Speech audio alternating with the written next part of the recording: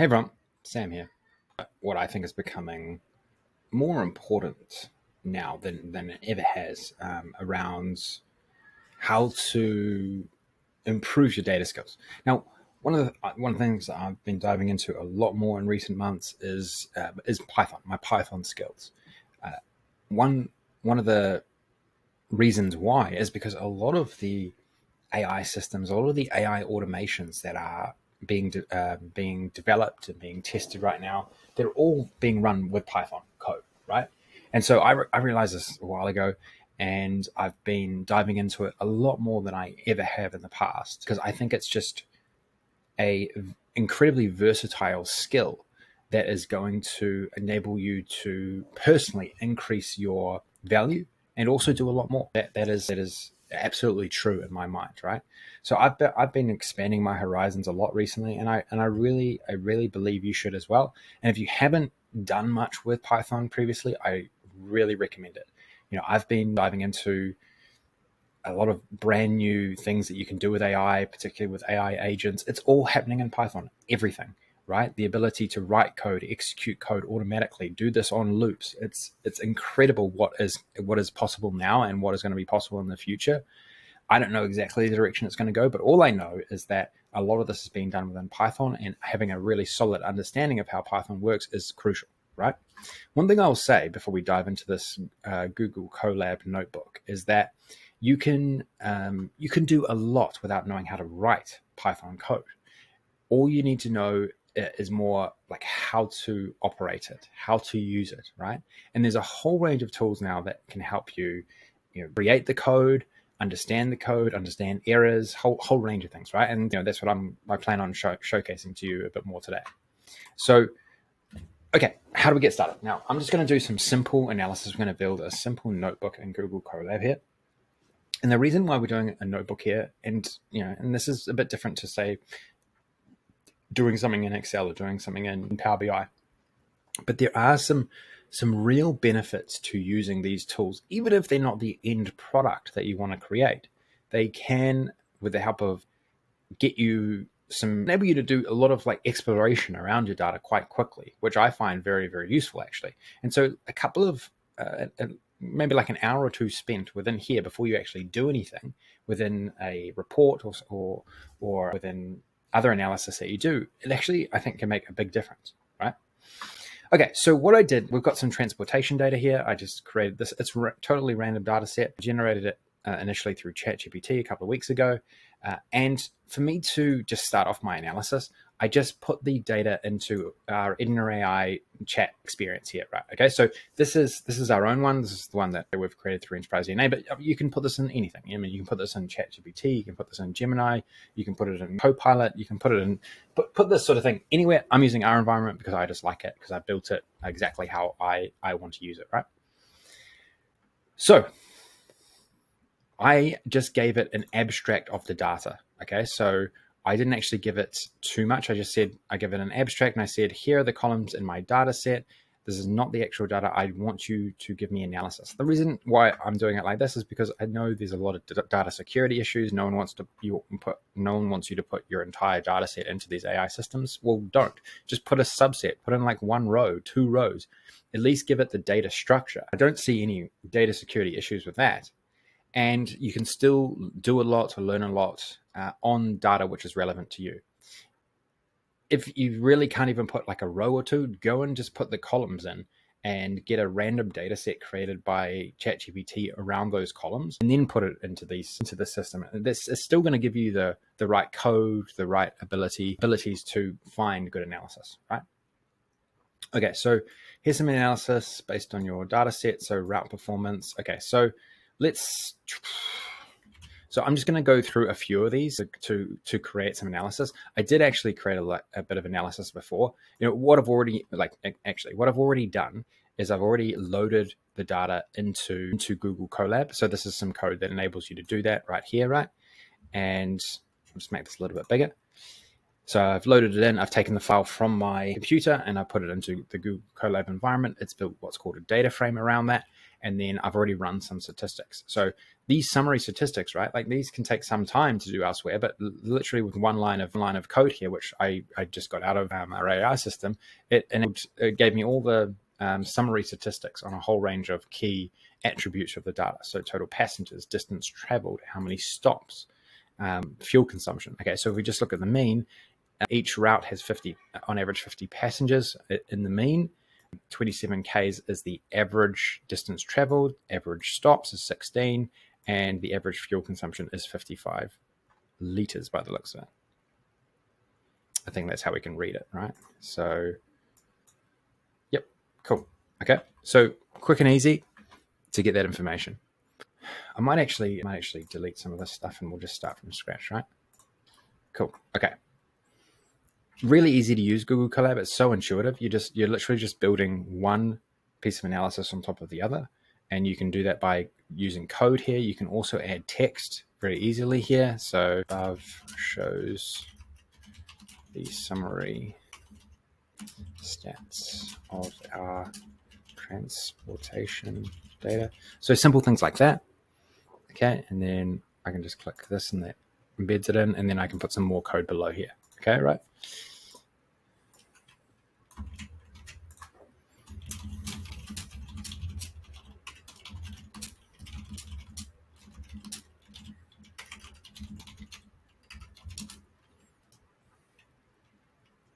The data frame is already available as DF. Okay, so I'm just going to say that we've already got a data frame which has a variable of DF, so don't recreate anything. Okay. Okay, so sure, you can calculate the average number of passengers per route using the pandas library, sorry. Here is the code snippet. Okay, average passengers per route. Okay, so let's copy this across. Okay, so all I have to do is copy this in here. Cool. So there's a lot of routes, right? So so this is just giving us an idea. So 100. Okay, so let's move on to the next one. So determined the total distance traveled per route. Same thing. Now this insights.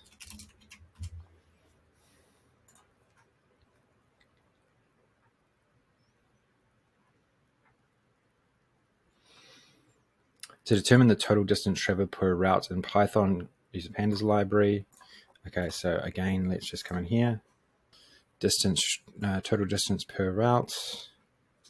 Okay, and then I can just go play. Cool. Okay. Here's a little tip for you as well. Here's a little cool thing that you can do inside of here. What we have embedded into here, which is quite cool, is that you can click one click and go to the code explainer. So if you want to get a little bit more detail, so it's not very descriptive here, I can go code explainer like this. It will paste that data in here automatically, and then I can go just run, and it will give me more detail about this specific code. I could also copy and paste this, by the way, but we'll just try to make it really, really quick. So calculating total distance traveled per route, the code provided, blah, blah, blah, blah. It assumes the is installed. The code groups the data frame by the column route ID. This operation creates groups. Okay, cool. So this is how we can learn quite quickly, right? This is so powerful. Like if you think before even we had any AI system, like before we even had ChatGPT, I mean, you would just be stuck in forum hell trying to learn all this stuff, right? Like it's just crazy. It's crazy how much quicker it is. Okay, so yeah, okay. Now what I want to do, I want to actually calculate. I want to calculate something quite simple. Now I just want to show in a column chart the total passengers per month and year. Okay, let's see what it comes up with here. Okay, so matplotlib is going to be our visualization library, assuming the date is in date. Yep. Okay, let's give this a whirl. Let's give this a whirl and see what it comes up with.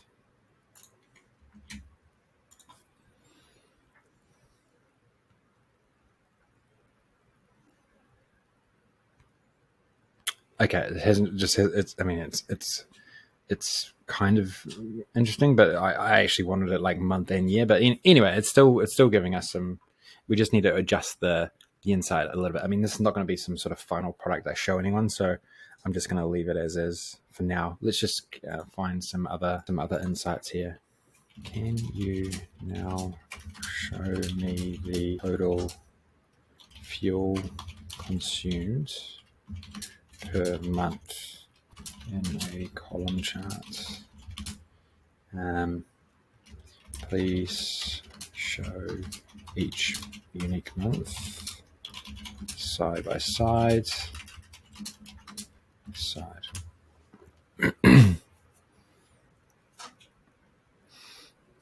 I think it's done exactly the same thing, but let's just have a look.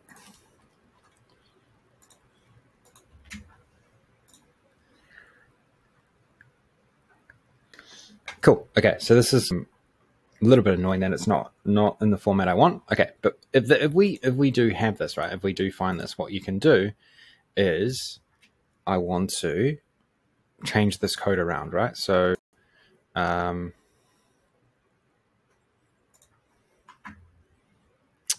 actually, formula fixer. Let's use this. Okay, I'm going to type in the code.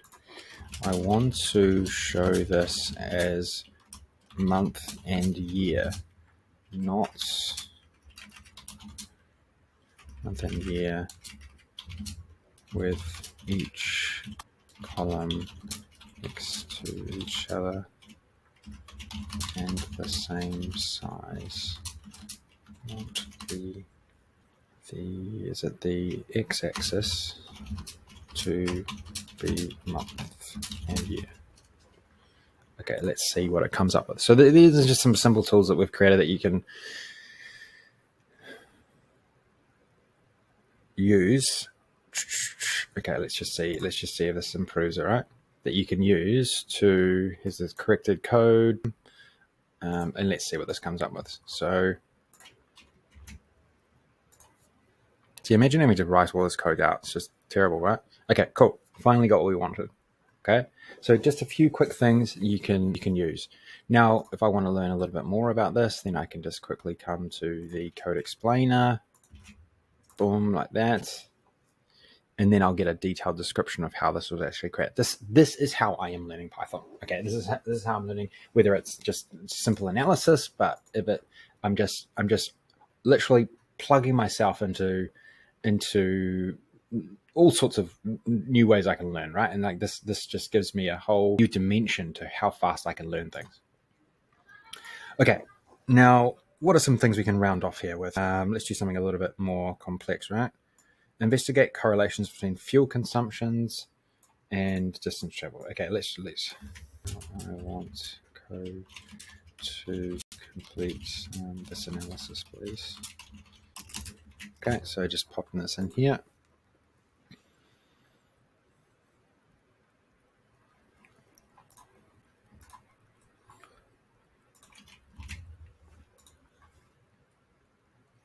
Aha. Okay, so we've got an issue, right? So here's a little tip for you. This is what I've been doing. I can go to error evaluation, like I mean, you can pop this into anyone, but this is a new tool that I created just so that I can quickly try and understand what these errors are. The user encountered, because what you find, like these are just hopeless. I mean, they're so hard to understand what is going on. So, I mean, just look at that. It's confusing, right? So trying as best we can to, just give simple explanations, right? Corrected code with comments. Okay, so let's just try out this new code.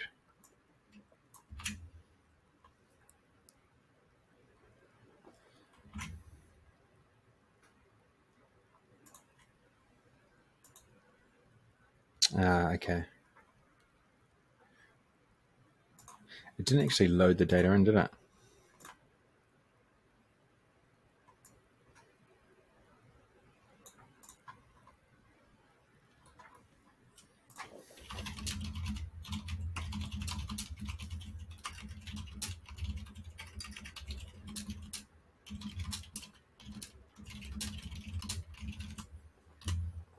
Okay, while that's running, let's have a look here. So, yeah, okay, ensure the data frame is loaded and contains the columns. Yeah, okay. Yeah, there we go.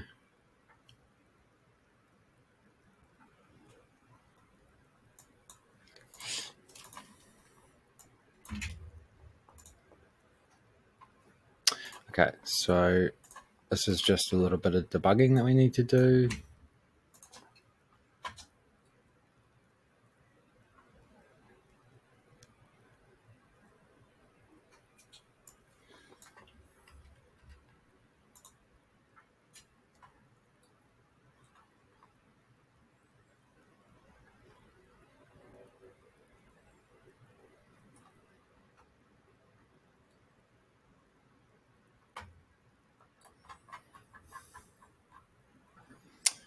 Okay, so this is where you can get a little bit stuck, but like honestly, trust me, when you're using Google Colab, like just working through, like what I've done, like working through errors is just part of the process. It's just part of the process. So nothing ever works on first go round, right? So let's just try and understand what's going on here. So the user encountered a key error when trying to create a subset of the data frame. It's probably because we haven't actually selected columns.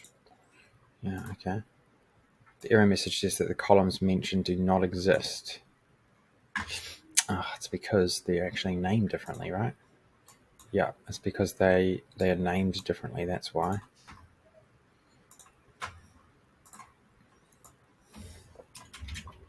Okay.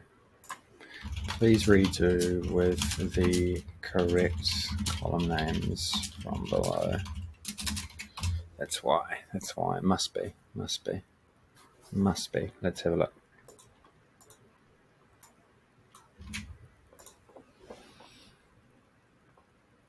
Okay, cool. So it's just creating a heat map.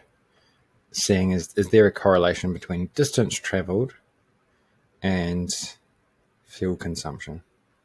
Yes, there is, because it's 0. It would be minus, right? It would be minus if there wasn't one. Okay, cool. Right, I'm gonna wrap, and I'll do more of these. Like I'm gonna start doing a lot more of these because there's a reason behind this, right? As I've been digging into this new framework called AutoGen from Microsoft, is so much of the AI agent workflow of like automating analysis is being done with Python, right? And so the more we can just become familiar with how this actually works, the more we will be able to understand what the automations are doing in behind the scenes. That is the big reason why I'm diving into this more and more and more, right? And I'm really testing myself. I'm doing things that I haven't really done a lot of before, but I'm gonna master them. I'm gonna master them by just repetition, and I'm gonna show you how I'm doing it along the way. Okay. I'm gonna wrap up, and yeah, I'll be putting out a lot more content about this and around this. So keep watch out, and I'll talk to you again soon. See you later.